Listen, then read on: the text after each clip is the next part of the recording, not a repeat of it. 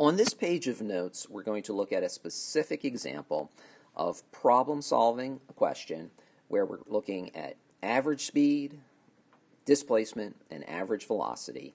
And what I want to focus on here is having you understand how to read the question and mark it up in terms of variables that are given to you in the question that allow you to go then to the equations and problem solve the problem.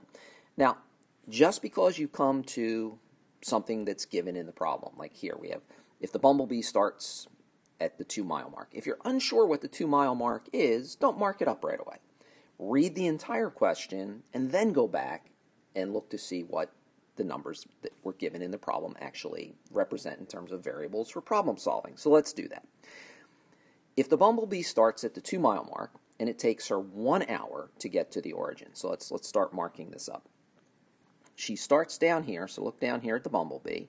At the 2-mile mark, we're told it takes her 1 hour to get to the origin, following a zigzaggy path. So here, we're actually looking at a two-dimensional motion where we won't typically do that. I'm only using a two-dimensional motion here to illustrate the point. Her final position here, after the first part of her trip, is certainly one-dimensional, still on the x-axis. But we're told that she then follows a zigzaggy path, and the total distance is 3 miles for the first part of the trip. So let's just leave it and read the rest of the question before we start making our variable determinations.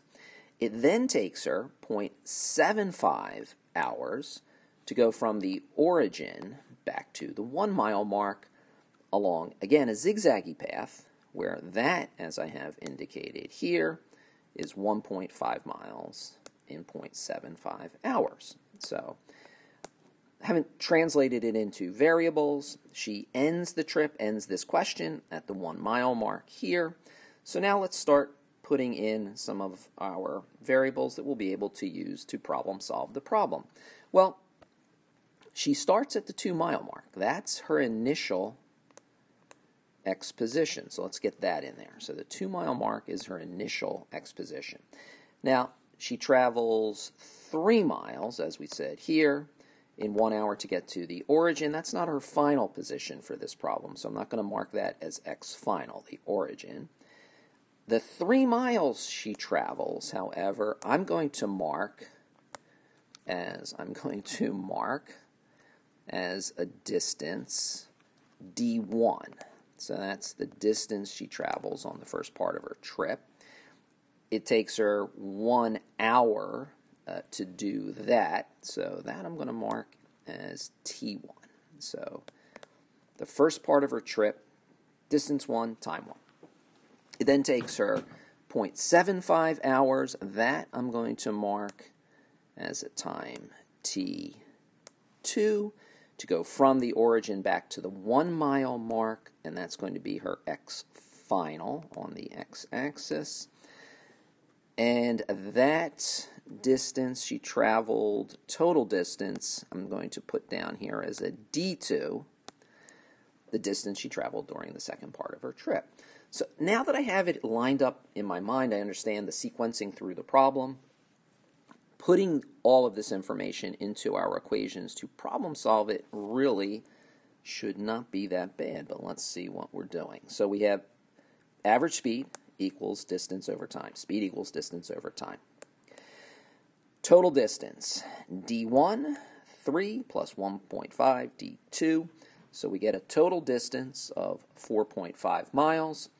Total time, t1 plus t2, 1.57 hours. So now you can see we are just lined up and all ready to go to numerically problem solve the problem.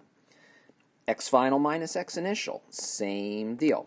So x final was position positive 1 on the x-axis minus x initial, which is x initial was plus 2 meters on the x-axis. So the displacement, remember, which is the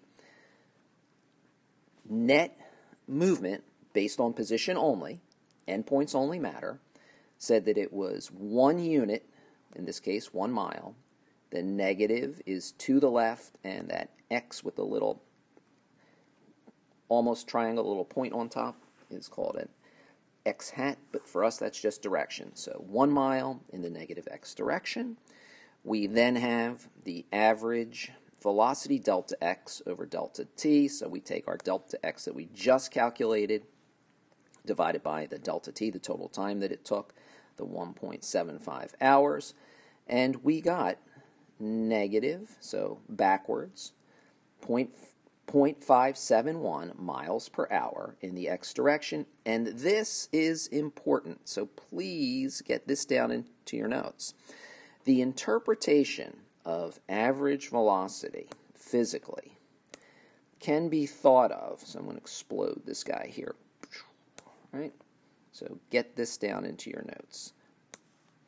We can think of the average velocity as kind of the average drift of the bumblebee to the left. So regardless of all the zigging and zagging that it was doing, so even if I don't care about the zigging and zagging, all I care about is, on average, how much did this bumblebee move along the x-axis?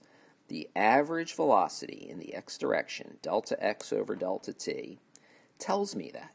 So on average, it was drifting to the left at 0.571 miles per hour, and the negative, of course, indicates that it was to the left. The last piece of information I have on this page of notes, as I have stated here, is really addressed more in multiple choice questions, but certainly a concept I hope we understand at this point.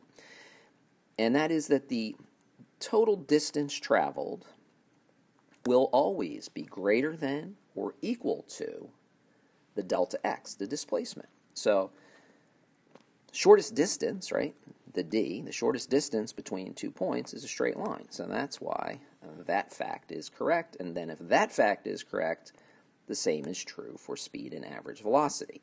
So the average velocity represents the drift in the x direction.